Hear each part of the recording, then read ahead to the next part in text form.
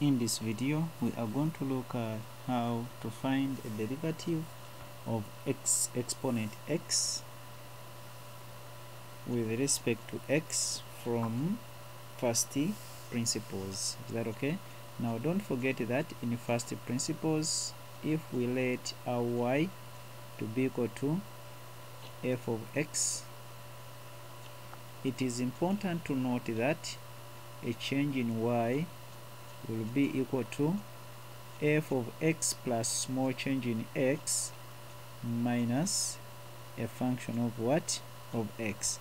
Now for this case, our function value of x is x what?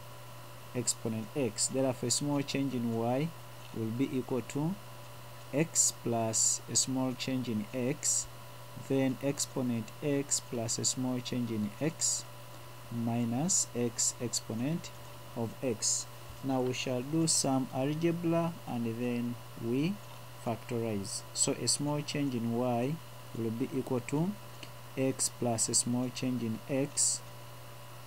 We shall have exponent x times x plus small change in x, then exponent a small change in x minus x of exponent what? X. We are doing that basing on the principle of numbers of the same base, we add the what? The power. Is that okay? So now we shall go further and we shall say that we have this guy and we have this guy. We have to simplify them to their meaning now terms. Is that okay? And for this guy, we shall have it as x plus a small change in x exponent x. This one can be well written as, we pull out x into, we want to make this guy a 1, so we shall have a 1 plus small change in x out of x, then everything exponent x. So we shall get that value as x exponent x into 1 plus small change in x out of x, then exponent x. Is that okay? Now we are going to use binomials expansion to expand 1 plus a small change in x out of x exponent x, and that one will be equal to, so we shall have x exponent x into 1 plus x small change in x out of x plus x into x minus 1 out of a 2 factorial, then a small change in x out of x, everything squared plus other terms. Is that okay? But for higher powers of small change in x, this guy will go to 0. So we shall have this guy as x exponent x into 1 plus a small change in what? In x. Therefore we are going to look at, for the expansion of x plus small change in x, exponent a small change in what? In x. So this one is also equal to, we pull out x because we want to remain with the 1 here, plus a small change in x out of x, then everything exponent small change in what? In x. So we shall have that guy as x exponent small change in x into 1 plus small change in x out of x exponent small change in x, and this one will be equal to x exponent small change in x into, we use binomials expansion, and that is 1 plus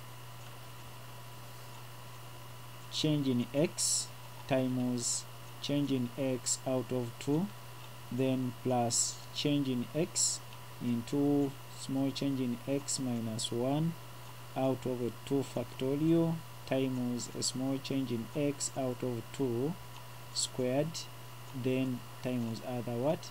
Other terms. But don't forget that for higher powers of small change in x, small change in x times small change in x, this guy will come to 0 and this guy come to 0 and the others will go to 0. Therefore we shall have x plus a small change in x exponent small change in x will be equal to x exponent small change in x. Now we shall get this expansion and this expansion, will substitute them back here. Is that okay?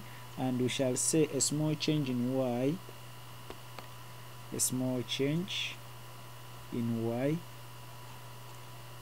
will be equal to x exponent x into 1 plus a small change in x times x small change in x, then minus x exponent x. So we shall factor out x exponent x and we shall have a small change in y is equal to x exponent x into 1 plus a small change in x and then x exponent small change in x minus 1. Then we shall divide by the x on both sides and this dy dx will be equal to a limit as a small change in x tends to 0. We shall have x exponent x into 1 plus a small change in x, then x exponent small change in x minus 1 out of a small change in x.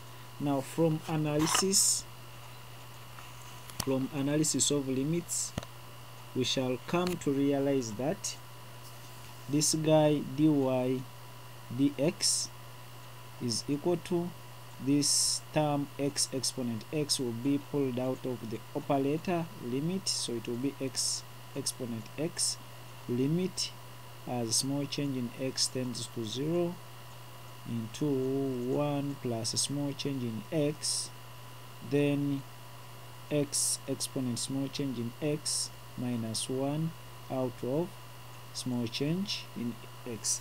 Now if we take limits from both sides, this guy